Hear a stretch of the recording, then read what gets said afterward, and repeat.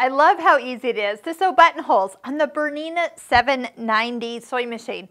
But on occasion, this buttonhole foot needs to be calibrated. And this is one more thing that you can do by yourself in the setup of the machine, and you don't have to take it to your service center. So if you've ever have a buttonhole that just doesn't come out as it's supposed to, like it goes around and then doesn't like finish the last two steps, like it's just not doing what it's supposed to do. We're going to start by going over to the settings menu, touch the picture of the gears, touch the picture of the sewing machine, go to the wrench and touch the buttonhole foot 3A. Now this is going to walk you through what to do. So number one, you're going to put the buttonhole foot on, and if you want, slide some fabric underneath and touch the start stop button.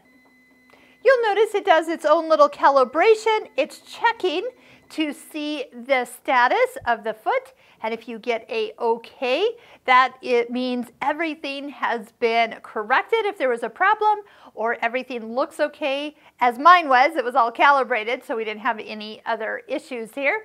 But now that buttonhole will totally know what to do, especially when you set it to do an automatic buttonhole.